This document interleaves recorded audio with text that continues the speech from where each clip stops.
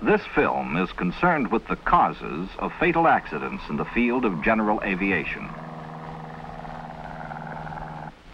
There are two primary factors involved, the man and the machine. First, the airplane. A licensed manufacturer produces it. A licensed A&E mechanic maintains guard. Of fatal accidents, 5% can be traced to the power plant, airframe, equipment, accessories, or to the inadequate maintenance of the airplane. This is 5% of the fatal accident total. The second primary factor is the pilot. He is physically fit by law. He is mentally capable. He is responsible for a probable 85% of the total fatal airplane accidents. The remaining 10% of primary causes of fatal airplane accidents are undetermined and miscellaneous.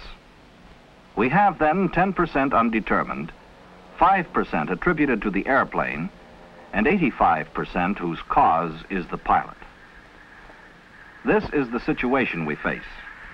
It is the concern of every pilot, of this man, of you, of all of us. For it is upon us and our judgment that the responsibility lies. It is for each of us individually to consider ourselves and our ability to make a flight decision. We must examine our strong points and our weak ones. Our personal characteristics so often affect our decisions. In this pilot can be found one of the most dangerous personal characteristics an airman can have: false pride. He is afraid other people will recognize his limitations. They might, but a realistic attitude is necessary to good judgment. Exhibitionism is a dangerous personal characteristic when affecting the decisions of a pilot. It is easily recognized by fellow pilots. For the show-off himself, it may be difficult to coldly recognize his desire for attention and how badly it is affecting his judgment.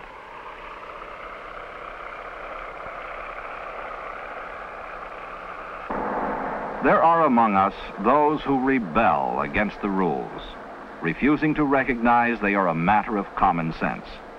Such a man is the VFR pilot who flies above a cloud deck without ground references, trusting blindly in lady luck.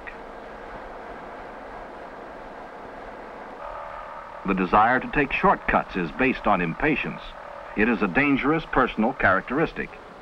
The temptation may be to skip part of the cockpit procedure, to skip or not to skip. The growth of good judgment or of bad judgment depends upon just such decisions. If a man is lazy, it will affect his decisions. Something will be ignored or forgotten, or he will decide it's unimportant. This VFR pilot substitutes an autopilot and other special equipment and experience.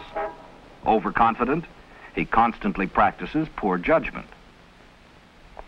The pilot landing this airplane lacks the ability to make up his mind. He is undecided here whether to make a wheel or stall landing. An indecisive person is out of place as a pilot.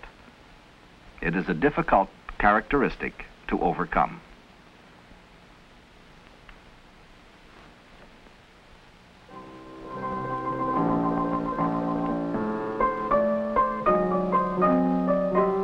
Let's consider the narcotic drug, ethyl alcohol, which is in all alcoholic beverages. It affects the central nervous system, slowing down reaction, perception, and coordination. The bloodstream carries it to all parts of the body, including the brain, and the effects are always subtractive. Alcohol is a depressant on the nervous system. It reduces a person's skill and his ability to make objective decisions. The only safe rule for clearing the bloodstream of alcohol is the 24-hour rule, strictly adhered to by airline pilots. This pilot should ground himself today, but here he is, with weather building up, his skill and judgment impaired. Indiscriminate drinking is an extremely hazardous characteristic in a pilot. In analyzing the pilot as a cause of fatal airplane accidents, there is another element to consider. Let's call this the stimulus, meaning the circumstances surrounding the pilot at the moment of decision. He may be troubled by financial problems. He may be in a hurry. He may be in doubt about this flight, but decide to risk it. If so, he made the wrong flight decision. We must remember, any decision made in regard to the use of an aircraft is a flight decision. So we know when making our decisions, we must first guard against our personal characteristics, and second, guard against the stimulus of the moment. One of the most frequent causes of fatal airplane accidents is the decision of VFR pilots to continue flying under actual instrument conditions. Why they make this decision is known only to them. A pilot's decisions are his alone. This pilot we will call pilot number 1. He plans a flight from Chicago, Illinois to Atlanta, Georgia. The aviation forecast for his route is increasing cloudiness, but continued favorable visibility for aircraft operating under VFR, or visual flight regulations. South of Louisville, the ceiling is unlimited. A frontal system moving out of the southwest is scheduled to reach Chicago in approximately 2 hours. From current available information, he can expect the weather to improve the farther south he travels. He was told that a squall line could develop ahead of the cold front. The flyer of this plane, pilot number 1, is a non-professional pilot untrained in instrument flying techniques.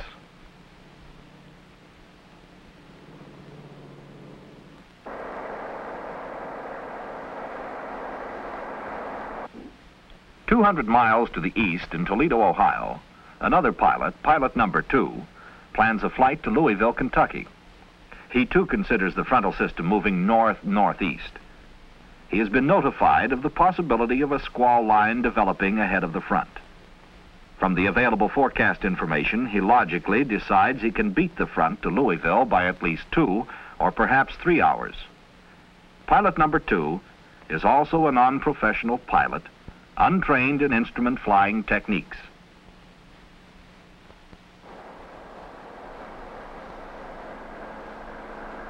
Pilot number 1, en route from Chicago to Atlanta, encounters light rain squalls north of Indianapolis. He maintains fair visibility and can see the horizon. The weather picture suddenly changes. At Louisville, it is raining. At Indianapolis, the Weather Bureau uses a special telephone with direct wire to Indianapolis radio. It is advised that a squall line is building across the area. The ceiling is dropped, and visibility is becoming restricted. Weather Bureau stations along the line notify CAA stations, and they in turn contact the aircraft on flight plans.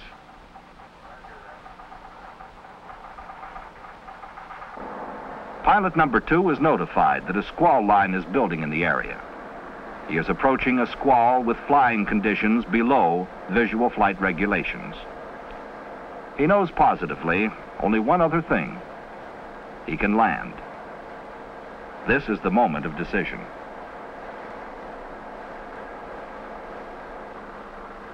He sees a hole up ahead and decides to go over the top. The decision is his alone.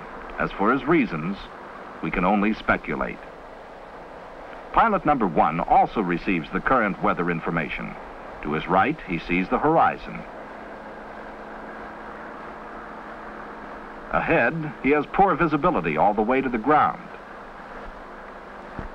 To his left, visibility is also restricted. Now to his right, squalls are beginning to develop. From what he sees, and from the weather information on his radio, he too makes a decision. He will notify Louisville radio he is turning back and is putting down at Evansville. This pilot, untrained as he is in instrument flying, has somehow learned the sharp difference between visual flying and instrument flying. He knows that in instrument flying, all reference points for controlling the airplane are inside the airplane, and he knows he is incapable of flying by the use of inside reference points only. He realizes his limitations and has excellent pilot judgment. A look at the weather map will show what happened in this area. Indianapolis, overcast with thunderstorms. Evansville, overcast with thunderstorms during past hour, but not at time of observation. Lexington, broken clouds with towering cumulus developing.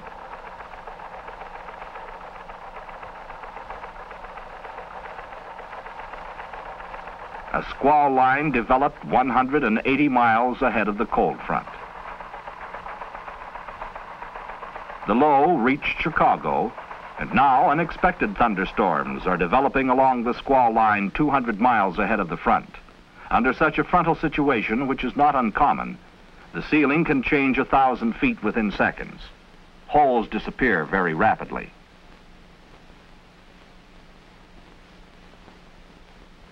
Pilot number 1 taxis to a tie-down at Evansville. He sees he is just squeezed in ahead of the storm.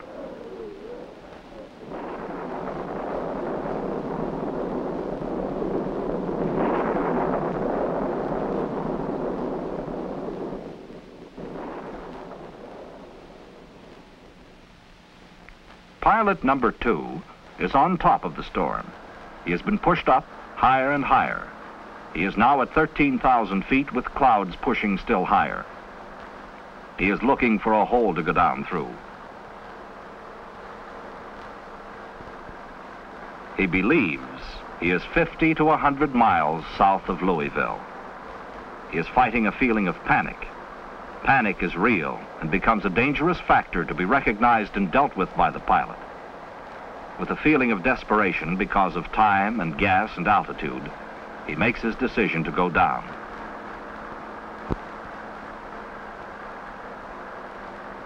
In turning, he picks up ice on the windshield.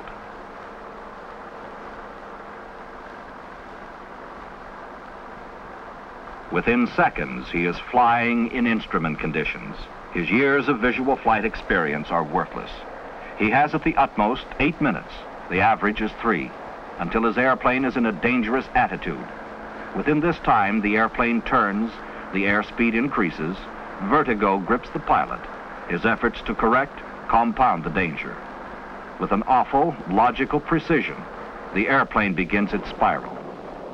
So 85% of the fatal airplane accidents are due to the pilot, to his judgment, the decisions he makes. We can't know why he makes them. We can realize there is something potential in all of us. We can work for good judgment. We can make the flight decision the right decision. We can turn back, land, and fly another day.